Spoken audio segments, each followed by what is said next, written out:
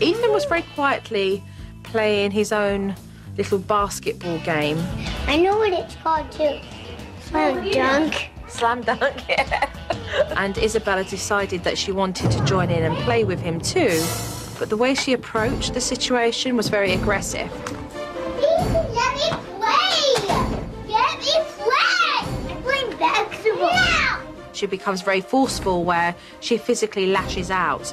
Ethan, take it tough! Mum's role when this is all happening is of a spectator. Ethan, you need to let her play too.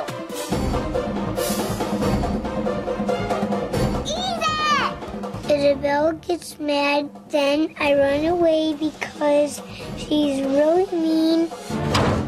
I lock the door and push it. No!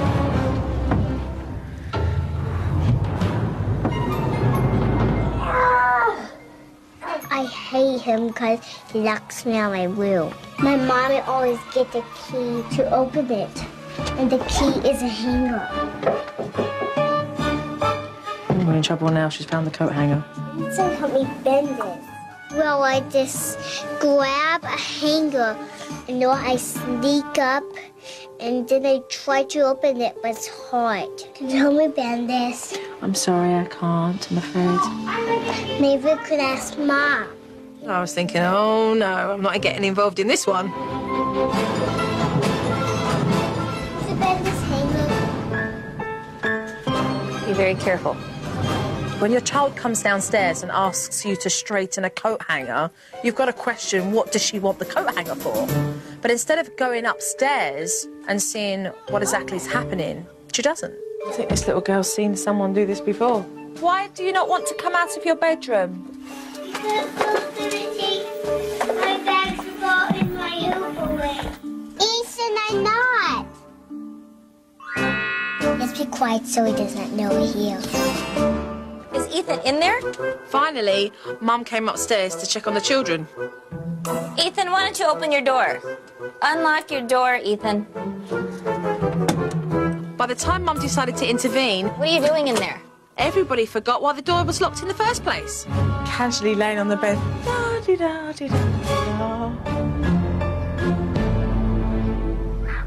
Hey, come on, you guys! Ethan! The kids had some time to play, and then Mum decided it was time for them to come in. Isabella, what are you doing? Inside right now. Isabella, come on. Now. Will, come on! Ethan, now! Mum talks to the children like she is telling them off all the time. Ethan, no! You know what? You're gonna spend the afternoon in your room if you don't get over here. Get inside, take your shoes off, and go wash your hands. Ethan, now! You little monster. I had noticed that Lisa doesn't have a schedule for the kids, so I was curious what she had planned for them next. What do you do with them? They kind of run around. They watch a lot of TV.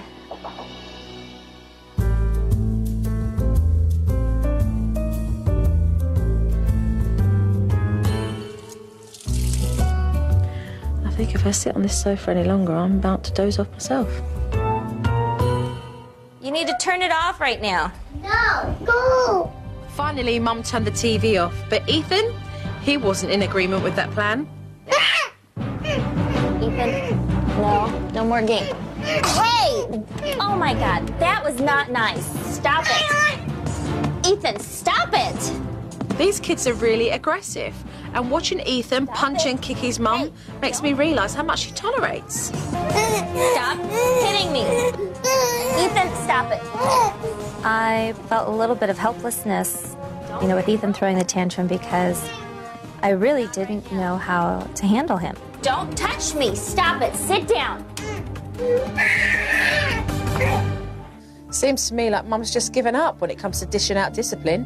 You feel like you're being defeated. I feel more like it's them against me sometimes. Do you know why you're in your room? What? Because you were hitting me. You're not supposed to do this out. Daddy! In the middle of Mum struggling with Ethan, Dad came home. Matt?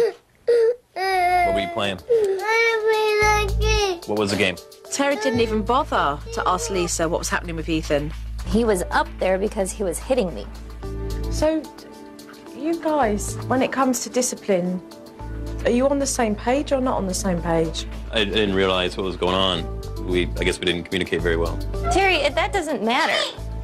What matters is he was hitting me. That's why he was in his room.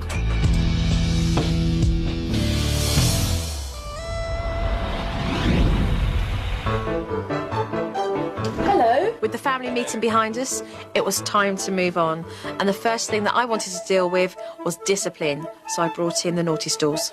This is your naughty stool. And I'm going to put it here.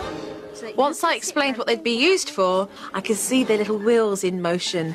And I knew they would catch on. It will be is whoever hurt you and whoever they did. Well, it will be one of those, most definitely. When Joe brought out the naughty stools, I thought they were really cute. Really wasn't sure how that would work with my kids. Later on, Lisa was getting lunch ready for the kids. But Isabella, she wasn't happy with what Mum was offering. I'm not eating that. No, because it's not mixed up. No. Mummy is not going to do it because you are a big girl and you can do it yourself. Well, this is what I made for lunch for you. Isabella wasn't giving up. So I told Mum, give her a straight warning. If you don't stop this behavior, you will sit on the naughty stool. Okay, she's having a temper tantrum. But she ignored Mum. So it was off to the naughty stool for her. Come on. Low tone voice, remember, you're not pleased. She's not listening. You need to stop this behavior, and that is why you are on the naughty stool. And in the meantime, Will started to play up, and then she had to follow through with him. Will, I want you to eat at least 3 pieces of ravioli, and if you do not, you will be sitting on the naughty stool. Here's your ravioli. I wanted one. Ignore it, we're not going there. So at one point, both of them, Isabella and Will, were on the naughty stool. Eye contact. Because you have refused to eat your lunch, you're sitting on the naughty stool. Having both Isabella and Will on the naughty stool at the same time, I got a good crash course in what Joe is trying to teach me. Mommy puts it on the naughty stool. Makes me mad. Leave that there, it's there. And now with Isabella. I want an apology from you. Why these here? Right, okay. She's not going to apologise, she wants to negotiate on the naughty stool. This is non-negotiating. Mum finally stepped up with the discipline and she stuck with it and got apologies from both children. I want you to say you're sorry to me. I'm sorry. It was nice to get an apology from Isabella where she wasn't screaming. I want you to say you're sorry to me. Come here. Before Joe's instruction, I would have just said fine, and I would have given up, given in. I knew that I had to stick with it in order for it to work, and eventually it did. Jojo's going now. I'm feeling a little apprehensive with Joe leaving. Give Jojo a hug. Now I'm going to be on my own, trying to remember, what she's taught me. The naughty stools. We know about those. Will. Oh! Hey. Okay. Will, come here. Stand up. If you cannot listen to me, you will sit on the naughty stool. All right, good, Mum. Oh, okay. I just said no more hurting. I don't like this hitting. Well, I almost made it out of the door. Explanation on the stool, Mum. You're here because you're hitting. I'm going to leave you to deal with the naughty stool. Seem to be doing a good job there. Make sure we keep that up. Okay. I hope that Mum stays motivated while I'm gone. And Dad, he's got some work to do. But we'll see how they get on. Take care. See you soon. Okay, bye-bye. Bye-bye.